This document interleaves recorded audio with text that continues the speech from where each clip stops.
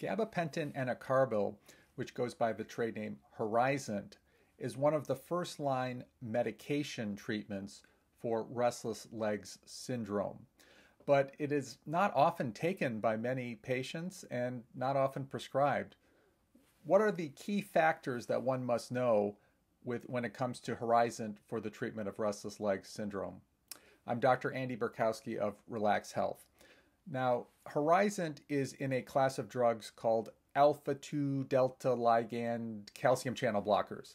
And if that doesn't mean much to you, basically the drug works by getting into the brain and calming down the communication between different brain cells that are producing that urge to move the legs or that uncomfortable feeling in the legs. So it's basically quieting down the signal you're getting to move the legs. And it's doing so through that active ingredient called gabapentin. Now, in this class of drugs, these are all universally considered first-line drugs, including regular gabapentin and pregabalin, which goes by the trade name of Lyrica. Now, Horizant is the only FDA-approved medication that is still recommended by restless leg specialists. All of the other FDA-approved drugs are dopamine agonists like Mirapex, Requip, and Nupro, and these drugs are no longer recommended for the treatment of restless leg syndrome because they lead to inevitable augmentation or a worsening of the condition with long-term use. So Horizant's really the only FDA-approved drug that we still recommend. It works a lot differently, though, than regular gabapentin, even though the active ingredient is the same. And that's because Horizant has that enacarbil chemical attached to the gabapentin, which allows it to enter into the body through high-capacity nutrient transporters.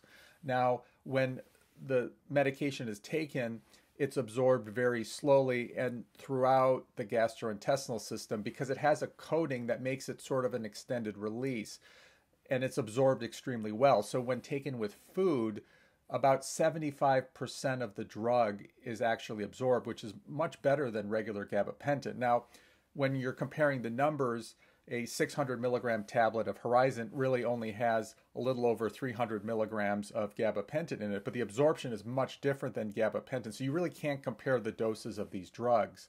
Horizant is used from anywhere from 600 milligrams up to 1200 milligrams, and in some individuals, 1800 or 2400 milligrams for restless leg syndrome.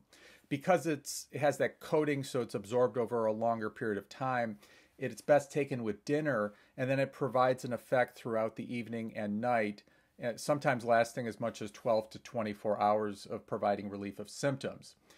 Because of the capsule that it's in, it's best not to cut, chew, or crush the tablet, because then it will essentially turn it into a highly absorbed, immediate release form, and that can cause a lot of adverse effects if that all gets into the body all at once. So the main adverse effects of this drug are drowsiness and dizziness, which are common to this class of drugs.